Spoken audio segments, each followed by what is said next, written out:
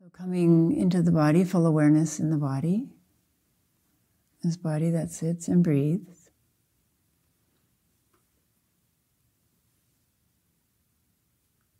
Aware of the sensations in your hands. The sensations in our hands are very sensitive, and often our hands are very sensitive, and often we can feel a tingling sensation. Owen calls it tingling aliveness in the hands. And then we can open our awareness to that tingling elsewhere in the body. Perhaps arising from the billions of cells that are taking care of us all the time.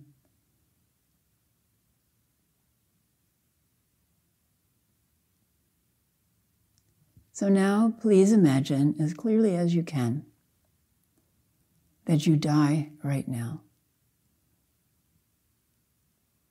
Suddenly and quietly, you slump to the floor if you're sitting up. Or lying down, you collapse on the floor, your heart stops. Your breathing stops, and your body is still.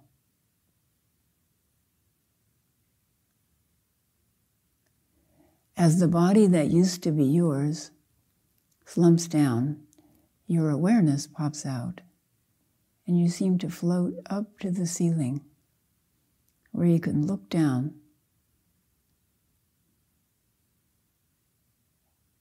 and watch what's happening. Your awareness is crystal clear, clearer than it has ever been before.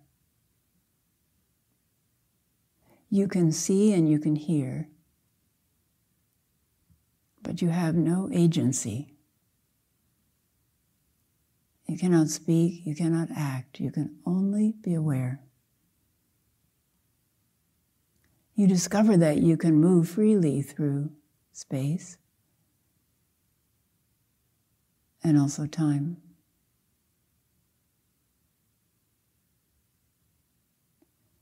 As you watch from above, you see a commotion in the zendo. People gathering around the slumped body. People searching for a pulse. Finding no pulse, doing CPR, sending someone to call for 911. You see everyone's anxious face. Perhaps some people are crying. Then the paramedics arrive, come in the door, bringing all of their equipment, and continue to do resuscitation on this body that you no longer inhabit.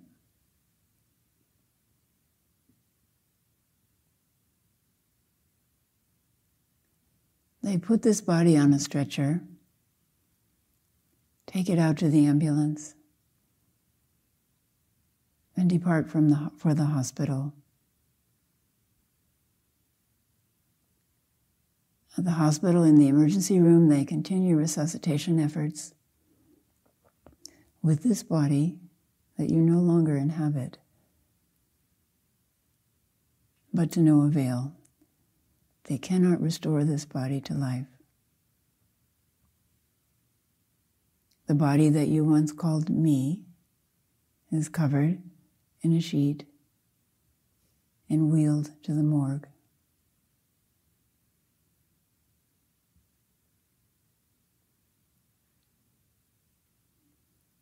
Then you watch family and friends being called. How do they react?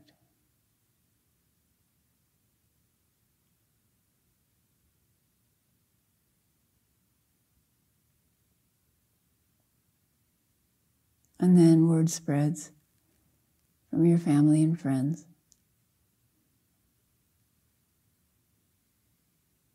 Maybe to coworkers, people in other organizations you belong to.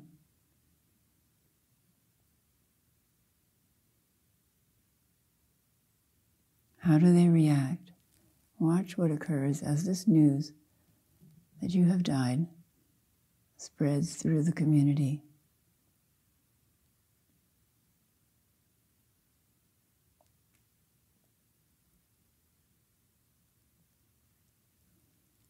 Now, move through time to your memorial service or your funeral. Again, watching from above. What do you see? What do you hear? Perhaps this now lifeless body is there. Perhaps just an urn of ashes. Perhaps there's music. People giving speeches about the activities of this body when it was alive. Perhaps people are crying. What do you see at this memorial service?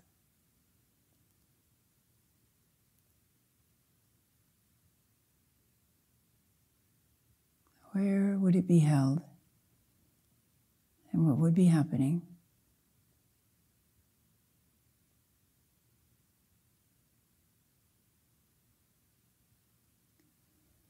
Now move through time again to 1 month since this body died. Look again at how people are doing. Partners, children, ex-partners, your family, co-workers, even your old possessions. What's happened to your clothing, your shoes?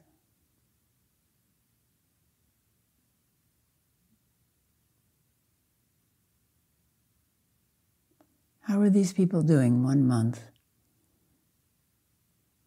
after this body that you once inhabited has died? Now fast forward to 6 months, 6 months after the body died.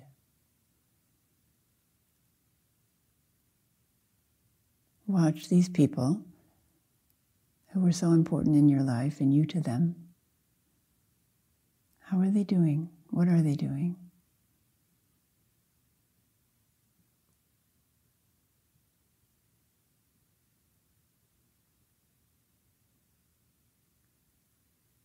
Now fast forward an entire year. Perhaps there's a memorial service for you at a year.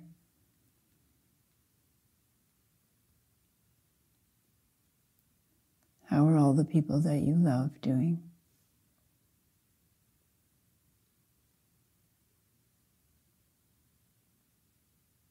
What is their memory of you?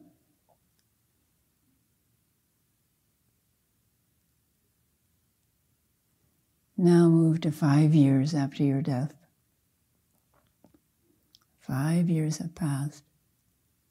Many things have changed in the world. What has happened to all the people who are important to you and you to them?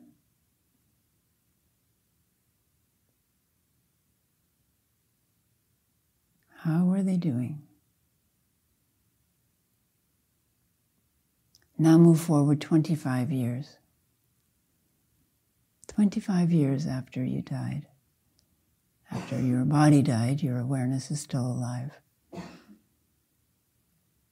In 25 years, what will be people's memory of you?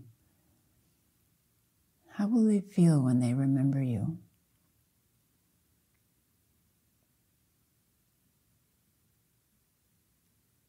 Now fast forward 100 years. 100 years. What's happened to your body? What's happened to all the elements of your body? Whether it was buried in the ground or composted or burned into ashes. What has happened to all those elements? What have they become? in 100 years.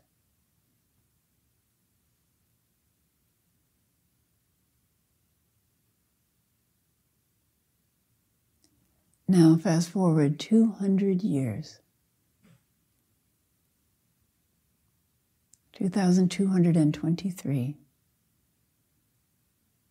200 years from the time your body died. Is there anyone who will remember you? And how?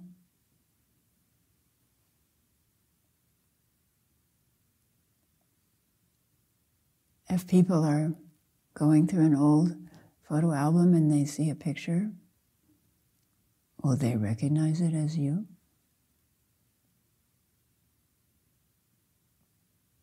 Does anything remain that was your life?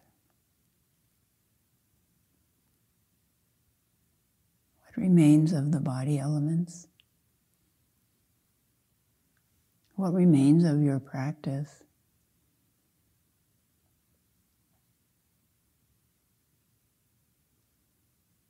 Of all your learning, all your writing, all your creating,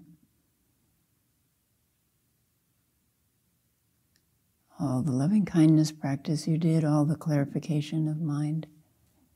Does anything remain? Be curious.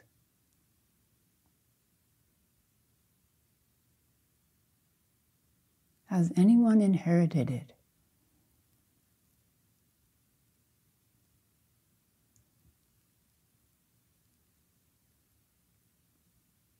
Does anything remain of your mind except this great awareness?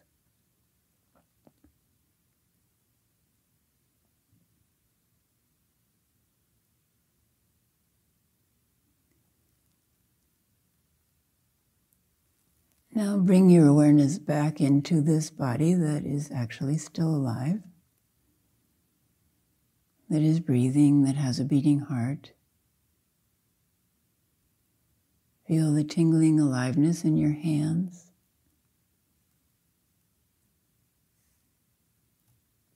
And in the rest of your body.